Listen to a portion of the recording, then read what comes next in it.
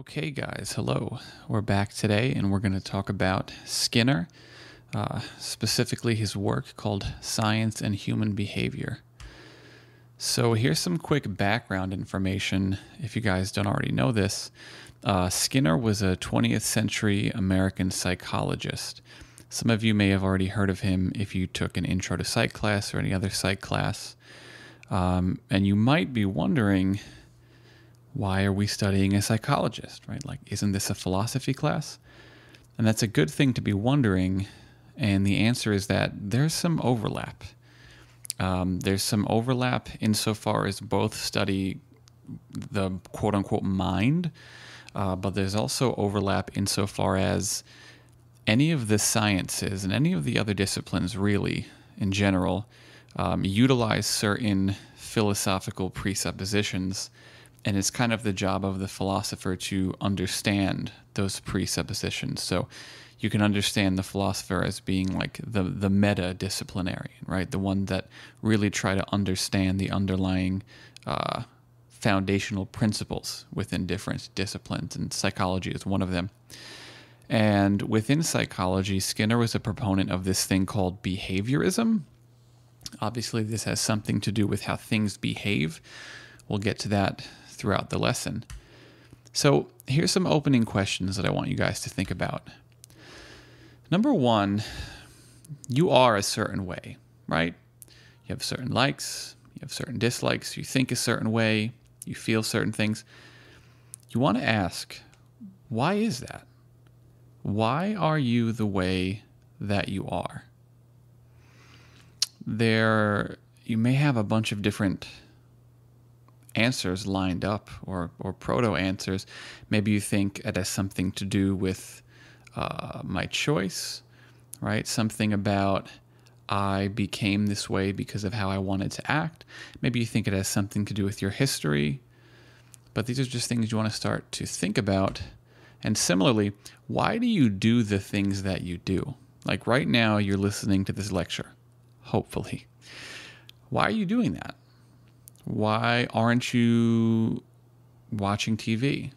Why aren't you making art? Why are you enrolled at Middlesex County College? Why aren't you at Brookdale?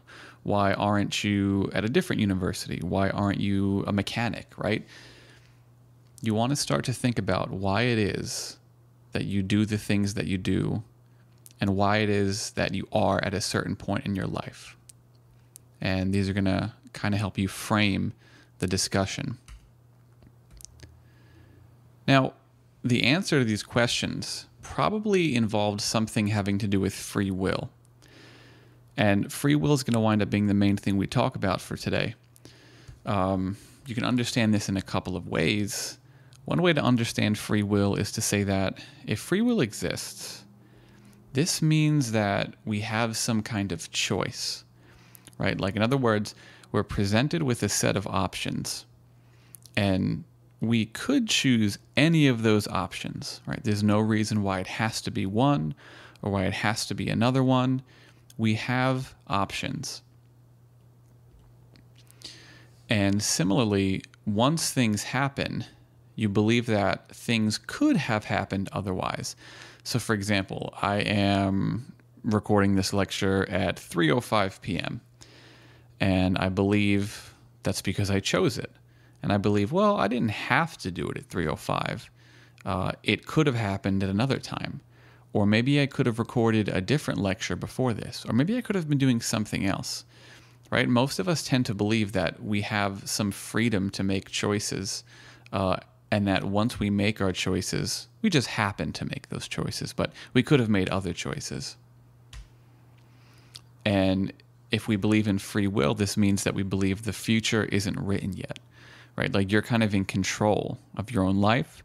What I always say is that you're the master of your own destiny. So it's not determined. That's a word we'll be talking about for today. It's not yet determined what you will become, right? You're not determined to become a doctor or to not escape your situation or to escape your situation, anything, right? So the idea is, if free will is real, we have some kind of choice about what happens in the future. And once things happen, they don't necessarily happen that way for any reason other than that we've chosen them. So here's a question, right? We talked about before, why are you the way that you are? If we were to reformulate this in new terms, now that we've brought free will into the mix, we want to ask, do humans have free will? That's really what we're asking, right? When we say, why are you the way that you are? And why do you do things in the way that you do them? We're asking, is it you? Do you make those choices? Are you the way that you are because you consciously decided to be that way? Are you doing the things you're doing and not doing the things you're not doing because you made that decision? Because you have this will and you're free to make choices? Maybe. And this is the topic that Skinner is going to talk about. And as it turns out, Skinner is going to be a little bit of a critic of this thing. So let's check it out. On page 23 of Science and Human Behavior, Skinner says, "We are concerned then with the causes of human behavior. We want to know why men behave as they do. Any condition or event which can be shown to have an effect upon behavior must be taken into account. By discovering and analyzing these causes, we can predict behavior, and to the extent that we can manipulate them, we can control behavior." Such a pretty heavy passage.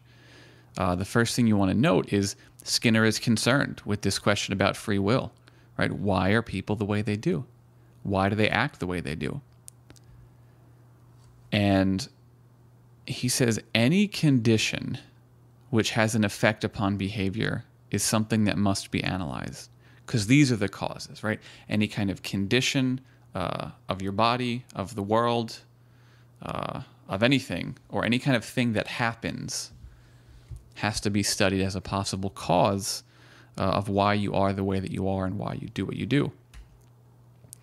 And this allows us to predict behavior, right? Because we can use past occurrences to make predictions about future occurrences, because we believe that nature is regular and patterns exist and that all of us follow a kind of pattern. And if that pattern is strong enough, we can actually control behavior, right? We can do things to ensure that people are going to do certain things and not do certain things, right? So it's all about behavior, what causes it, and what we can do to determine certain outcomes. So he says at the bottom of 23, going into 24, "There is a curious inconsistency in the zeal with which the doctrine of personal freedom has been defended, because men have always been fascinated by the search for causes. So strong is the urge to explain human behavior that men have been led to anticipate legitimate scientific inquiry and to construct highly implausible theories of causation. This practice is not unusual in the history of science. The study of any subject begins in the realm of superstition. The fanciful explanation precedes the valid. Astronomy began as astrology and chemistry as alchemy."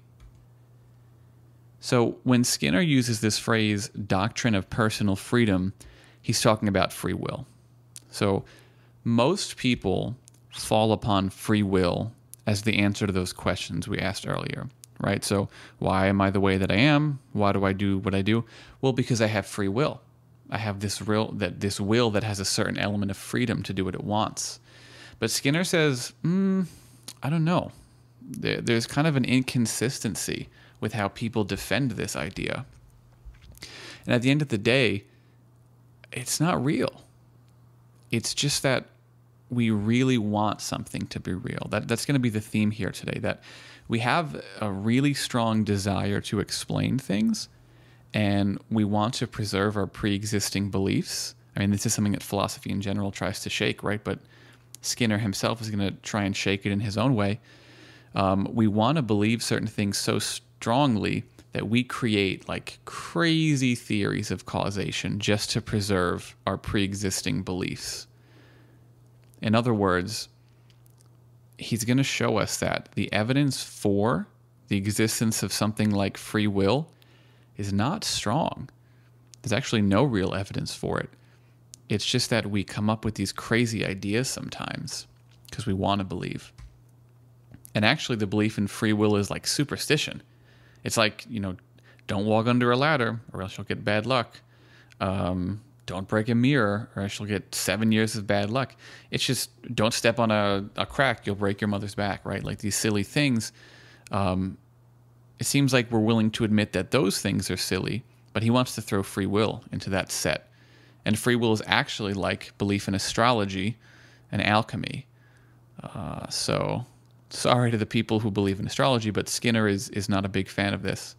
And if you don't know what alchemy is, this is like these earlier versions of chemistry where we're like, oh, I'm mixing wind and air, and then I have fire, just things like that. And free will is just like these pseudoscience, as we could say. That's a good word to know. And then he continues, any conspicuous event which coincides with human behavior is likely to be seized upon as a cause.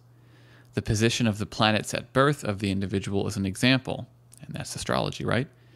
Numerology finds a different set of causes, for example, in the numbers which compose the street address of the individual or in the letters of his name. Millions of people turn to these spurious causes every year in their desperate need to understand human behavior and to deal with it effectively. So the idea is we see something happen, and then when we see something happen, we recognize that something happened right before it, and or we notice that something happens right after it. Right? So we look at an event, and we look at the events surrounding that event, and we latch on to some kind of explanation. We say like, these events happened together, so there must be a relation between those two events. Oh, he did this on this day at this time, so there must be some relation between that information. And that's not always the case. And astrology is one of those examples, like, oh, when she was born, she had Jupiter in the 7th house, so this must be why she has that personality.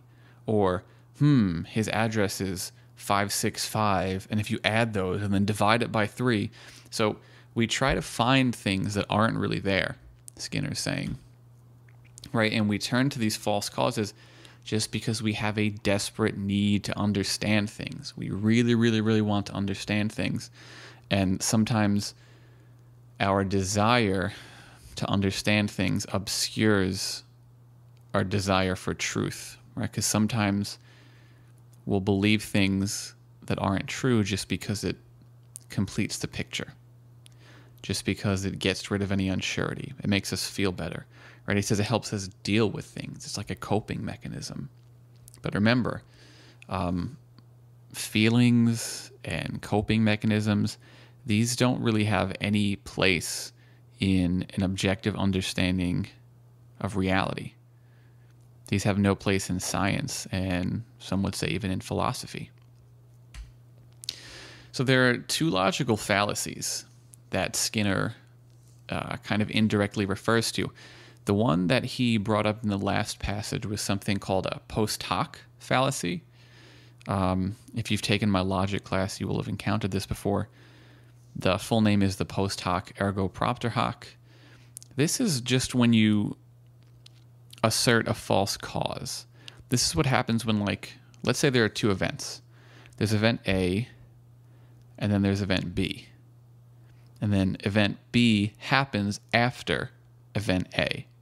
So you say, oh, event A must have caused event B. And the most easy example of this is, you hear the rooster crow at the farm in the morning, and then the sun rises. So you say, so it must have been the rooster that caused the sun to rise. And of course, that's not true. You're just drawing a connection between things that are only incidentally connected. Or let's say you played a game with your sports team, and on that day you won, and you happen to be wearing a specific pair of socks. So you conclude wrongfully, Oh, it must have been the socks that made me win. These are my lucky socks. I'm going to wear these socks every time we play a game from now on. Also a false cause.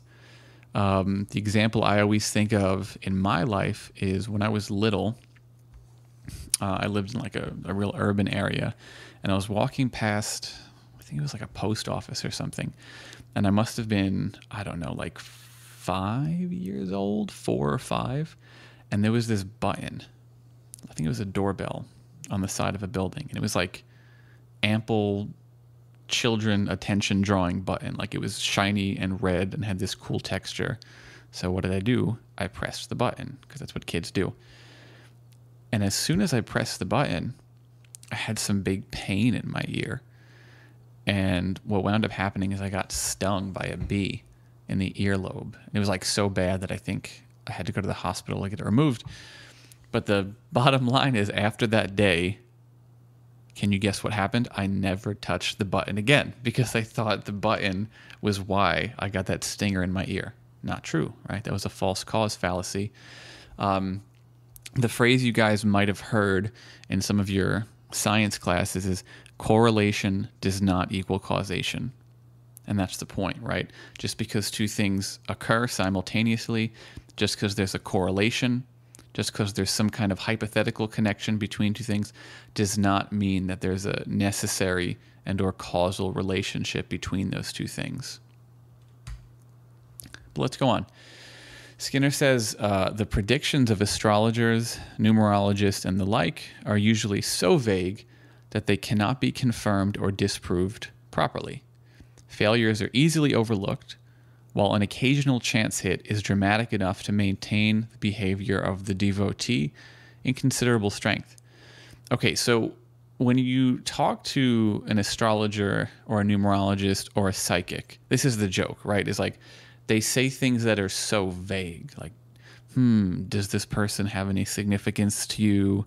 Do they have something to do with a month? Oh, did something happen on a day? Right? Like, I just say really vague things that are like maybe obviously true, or sometimes you can't know if they're true or not true. So they just kind of maintain this illusion of authority, even though it's not really there. And similarly, when people do these things, they overlook failures. They only pay attention to the things that they get right, but they ignore the things that they get wrong. And there's a word for this. This is the second logical fallacy. This is confirmation bias, right? And it's when you have this selective attention, when you only pay attention to the things that support your theory, and you totally ignore the things that go against your theory. And I keep going back to psychics, like, I don't know, like, what's her name? Sylvia Brown or Jonathan Edwards. These people were criticized for doing this. And astrologists do this, according to Skinner. Numerologists do this. And, as he's going to say, this is what we all do whenever we believe in free will.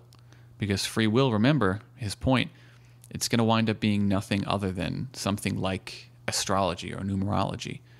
When we believe in free will, as we're going to see, we are not arriving at this conclusion objectively. We're just relying on feelings and confirmation bias. Let's continue. On 27, he says, every science has at some time or other looked for causes of action inside the things it has studied. Sometimes the practice has proved useful, sometimes it is not. There's nothing wrong with an inner explanation as such, but inner events which are located inside a system are likely to be difficult to observe. For this reason, we are encouraged to assign properties to them without justification. Worse still, we can invent causes of this sort without fear of contradiction. The motion of a rolling stone was once attributed to its vis viva. The chemical properties of bodies were thought to be derived from principles or essences of which they were composed.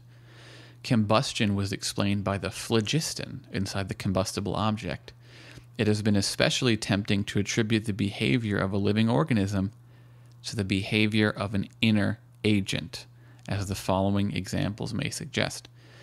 Okay, so when something happens between things like people or objects or any kind of system, and I use that term loosely, we tend to look at the cause inside that thing, right? So we're saying something is happening within a system.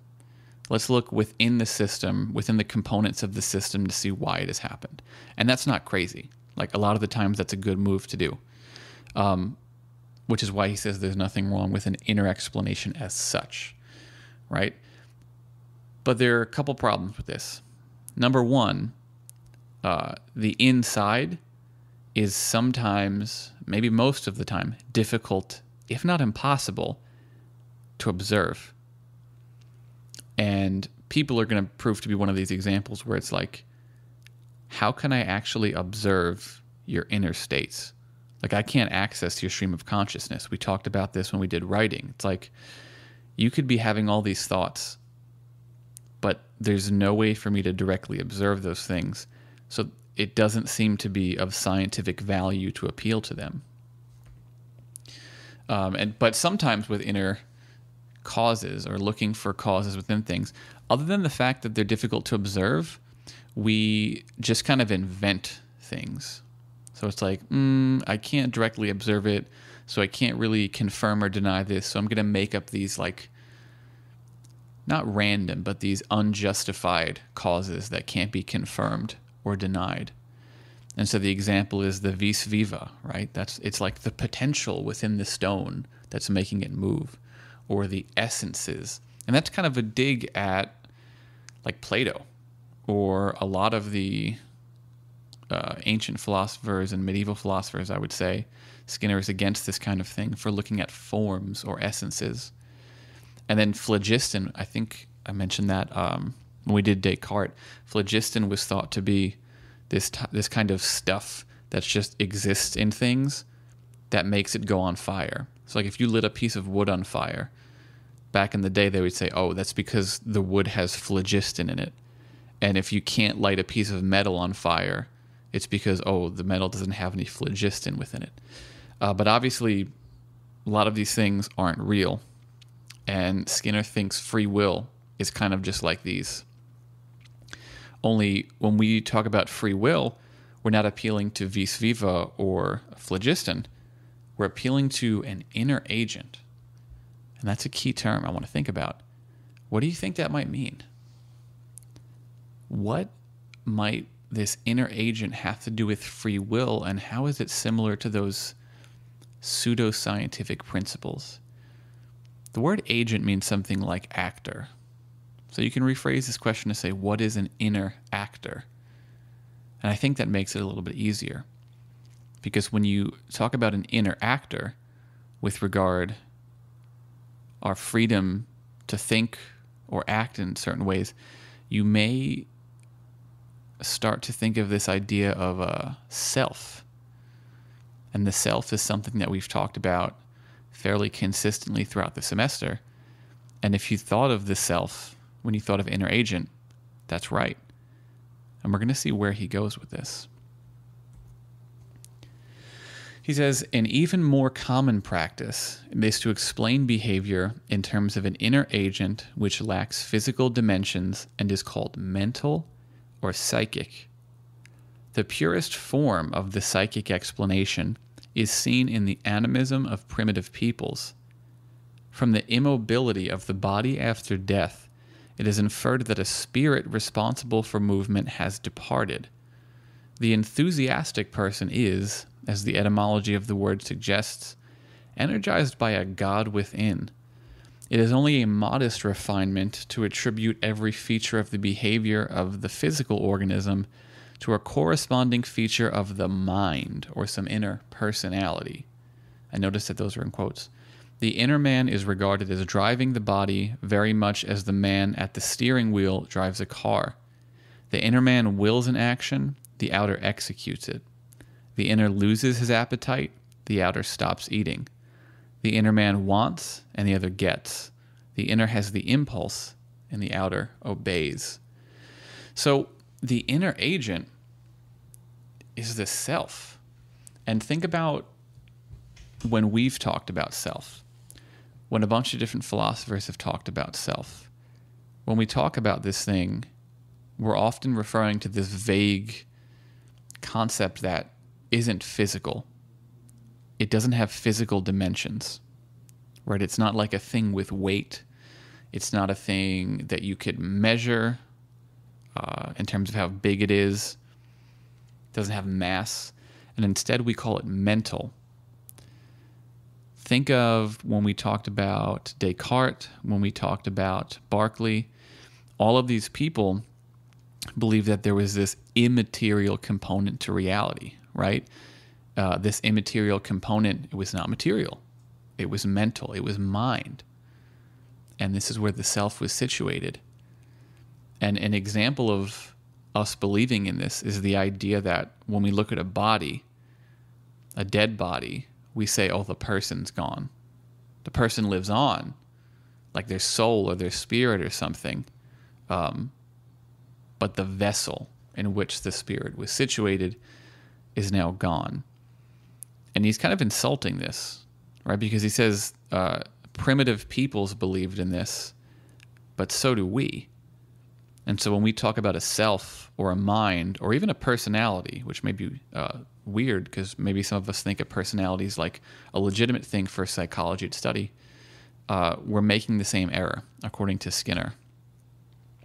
Right? The person inside is driving the body. And I want to go back to this image that I pulled up earlier. If you look at this, even if you've never consciously thought about it, this is probably how you understand what's going on. You think, I am not a body, but that I have a body. Most of us think, to use the metaphor, there's this person, just like in the picture, that's kind of in your head, right, driving the car. And this is the real you. This is consciousness. This is that essence, to go back to that word. And this is the ghost in the machine. And so many depictions of this exist within like art and pop culture. If any of you guys watch Black Mirror, this is all the time something they talk about. They always represent consciousness as this little person inside the person's head. And what Skinner is telling us is this isn't real. It's true we all believe in it, right? We all think there's a thing called a self. And we all think that this self has the freedom to act, but it's not really the case. And think about why the self needs to exist in order for free will to exist. Like, a chair isn't free to do what a chair wants or to become anything other than a chair because the chair is not conscious. The chair has no self. My computer isn't free to do whatever it wants because there is no self. So what you want to understand is that free will can only exist if there is a non-material self, because it's that non-material self that would have the free will. And so Skinner's method of argument would be to disprove the existence of the self. And once he's able to disprove the existence of the self, he is then also disproved the existence of free will. Let's go on to see where else he goes with this. He says, it is not the layman alone who resorts to these practices. For many reputable psychologists use a similar dualistic system of explanation. The inner man is sometimes personified clearly, as when delinquent behavior is attributed to a, quote, disordered personality, or he may be dealt with in fragments, as when behavior is attributed to mental processes, faculties, and traits. Since the inner man does not occupy space, he may be multiplied at will, that's supposed to say. It has been argued that a single physical organism is controlled by several psychic agents and that the behavior is the result of their several wills. The Freudian concepts of the ego, superego, and the id are often used in this way. So it's not just us that makes this mistake. It's not just quote-unquote regular people that make this error. It's really influential psychologists. It's really relevant philosophers that people have been talking about for years that make this mistake. Experts make this mistake, right? And the mistake is believing in dualism. So you guys know what dualism is, right? We talked about it throughout the whole semester.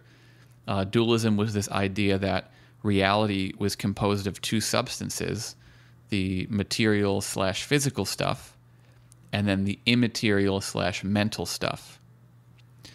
That's wrong, according to Skinner, right? He thinks there is no such thing as a mind apart from a brain. They're the same thing, and we're just lying to ourselves when we tell ourselves otherwise.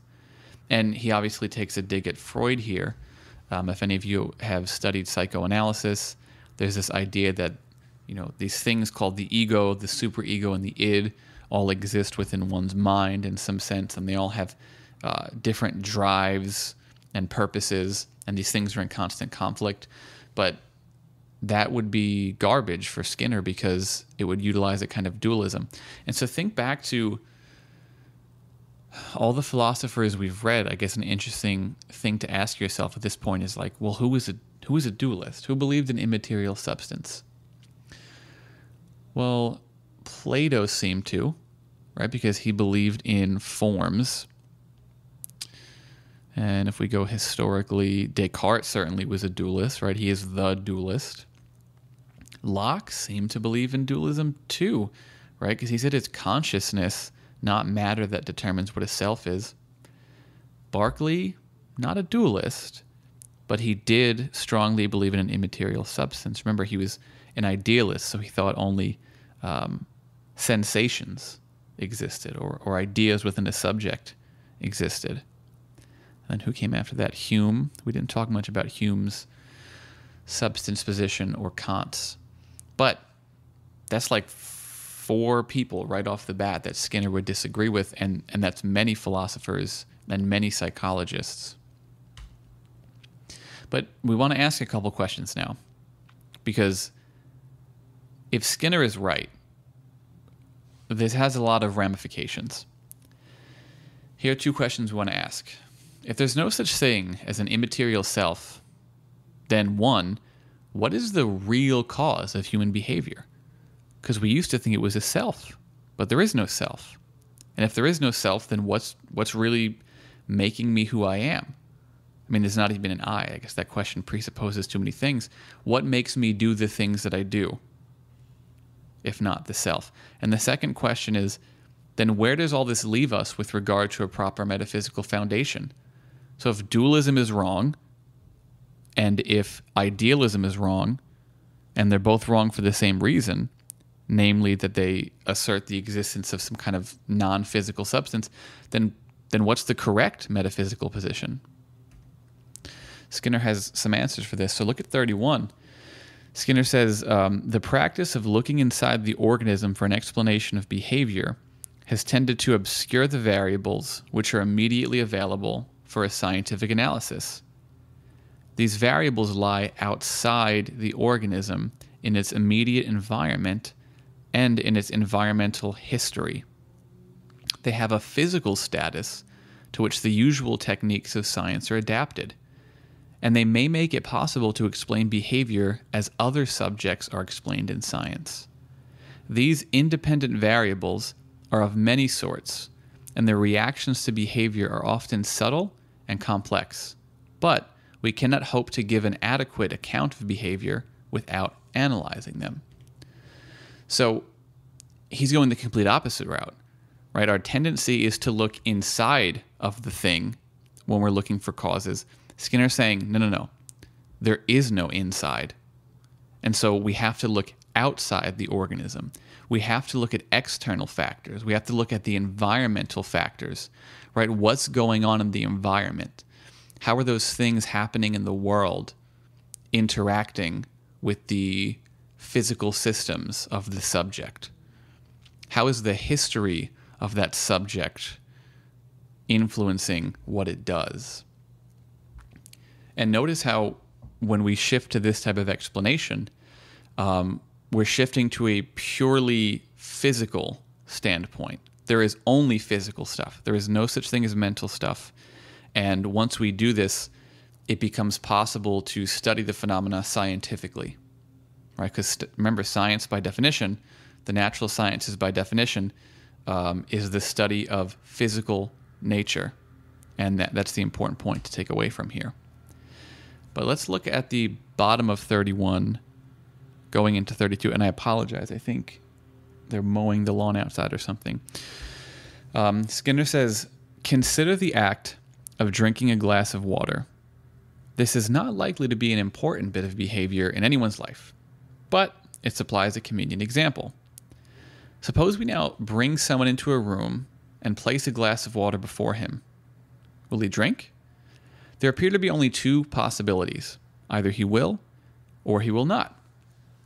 But we may speak of the chances that he will drink, and this notion may be refined for scientific use. What we want to evaluate is the probability that he will drink. And this may range from virtual certainty that drinking will over to a certainty that it will not. That should say drinking will occur. By arranging a history of severe deprivation, we could be, quote, absolutely sure that drinking water would occur. We may obtain an effect similar to that of deprivation by speeding up the excretion of water. For example, we may induce sweating by raising the temperature of the room or by forcing heavy exercise. On the other hand, we may set the probability of drinking water at virtually zero by inducing or forcing our subject to drink a large quantity of water before the experiment. So, okay, you have this question. Is someone going to drink water? You bring them into a room, you put a glass in front of them, are they going to drink or not? Well, obviously they either will or they won't. That much is not interesting, but Skinner is saying what he's concerned with, what science is concerned with, is probability. They're evaluating the probability that this person will drink. And his point is that we could manipulate the environmental conditions of the situation such that we could ensure that a certain behavior is going to ensue. So, for example, we put someone at the table with a glass of water. How can we make them drink? Well, we make it so that they're thirsty before the experiment takes place. So we increase the likelihood that the person's going to drink. Or similarly, we make the person drink a large quantity of water right before the experiment so that they're not thirsty and so that they don't drink from the water on the table. And this is Skinner's point. It's like the person at the table doesn't actually choose to drink in the way that we traditionally think of this word choose. It's not like, okay, there's a body sitting at the table, and then inside the body is this ghost in my head, this mind, this self, and this self is going to decide whether or not I'm going to move my arm and drink the water. It's nothing of that sort. I am merely just a collection of physical properties that have been directed or influenced to do certain things because of how they've interacted with external physical properties. And that's it. There's no choice. There's no free will. Everything's just a series of interactions between stuff. To continue, he says, the external variables of which behavior is a function provide for what may be called a causal or functional analysis. We undertake to predict and control the behavior of the individual organism. This is our dependent variable, the effect for which we are to find the cause. Our independent variables, that's the causes of behavior, are the external conditions of which behavior is a function. Sorry again for this mowing the lawn stuff. Relations between the two, the cause and effect relationships in behavior, are the laws of science. A synthesis of these laws are expressed in quantitative terms, and they yield a comprehensive picture of the organism as a behaving system. So that's what Skinner is interested in, a functional analysis. What that means is, in order to understand what something is, we have to understand what it does and the causes for what it does. And remember, those causes are physical. So we're looking at things functionally. And if we're looking at the function of something, we're looking at the agent, but again, not the inner agent, just an organism. and we're looking at the external conditions that the organism finds itself in. And all of this stuff is capable of being explained within the laws of science, within quantitative terms.